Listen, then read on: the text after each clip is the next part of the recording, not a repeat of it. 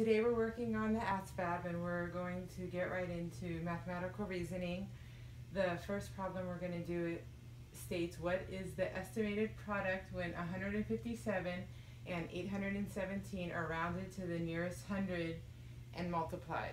So what you want to do is you want to take the two numbers,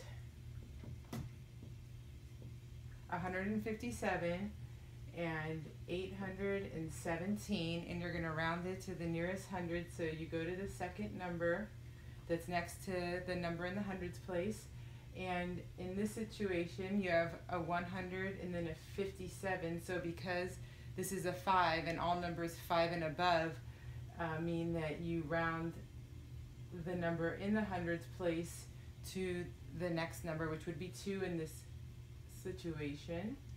So we're going to round up to 200, and then for 817 you go to the tens place, and because it's a 1 you're going to leave it an 8 because 1 through 4 you don't round up. So this is going to be 800. So now we rounded both numbers, so they want us to find the product, which means multiplication.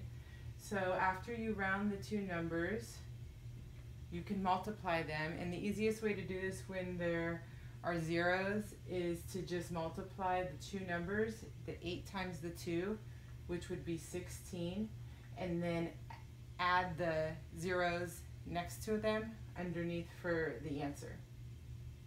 So that way you don't have to do the long multiplication, but we can do the long multiplication as well. So basically what I did again is I did 8 times 2 is 16, and then just added on the 4 zeros, and that gives me 160,000. Now let's just do the long division, or excuse me, multiplication. So we're gonna have 0, 0, 0, 0, 0, 0,